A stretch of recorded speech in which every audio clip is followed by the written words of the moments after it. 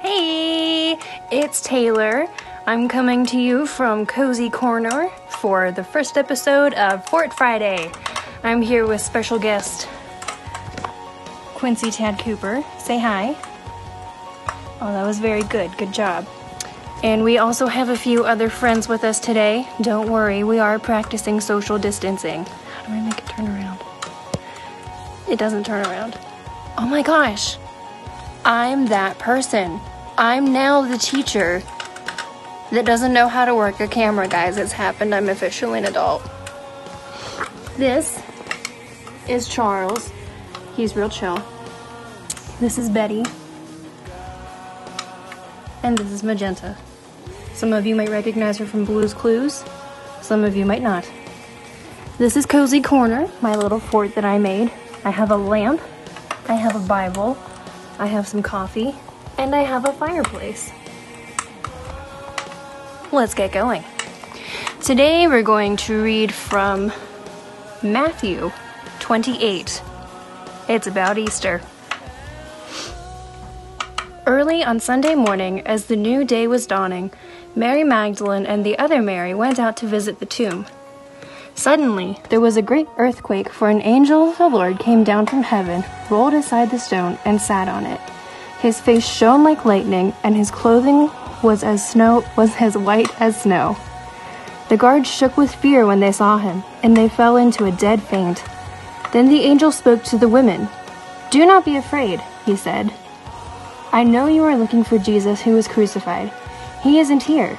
He is risen from the dead, just as he said would happen. Come and see where his body was lying. And now, go quickly and tell his disciples that he has risen from the dead, and he is going ahead of you to Galilee. You will see him there. Remember what I have told you." The women ran quickly from the tomb. They were very frightened, but also filled with great joy, and they rushed to give the disciples the angel's message. And as they went, Jesus met them and greeted them, and they ran to him, grasped his feet, and worshipped him. Then Jesus said to them, "Don't be afraid. Go tell my brothers to leave for Galilee, and they will see me there." So during this time of quarantine and social distancing, where my friends are a dog and stuffed animals from my childhood, we might be feeling pretty frightened. We don't know what's going on. But just like the ladies who had no clue what was happening, they were told that Jesus, who they probably saw die, is now alive. They were also filled with great joy. During this Easter season, we can be filled with great joy because Jesus is alive and he's here to protect us. All right, let's pray it out. Dear Jesus, thank you for this day and thank you for everyone watching. I ask that you would keep us all safe and that you would keep us all content during this time. That we would be able to draw closer to our families and that we would be able to get all of the work that we need to done and that we would be able to focus on what we need to focus on, which is you. We love you. Amen. Quincy, did you have an idea? Quincy has an idea. He thinks that it would be super fun if we did something together. So, hi. He thinks, and he told me this, he really did. He thinks that we should make sidewalk paint.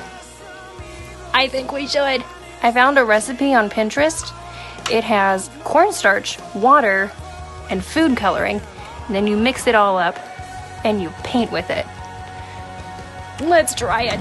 For your paint, you need 2 tablespoons of cornstarch to every 4 tablespoons of water.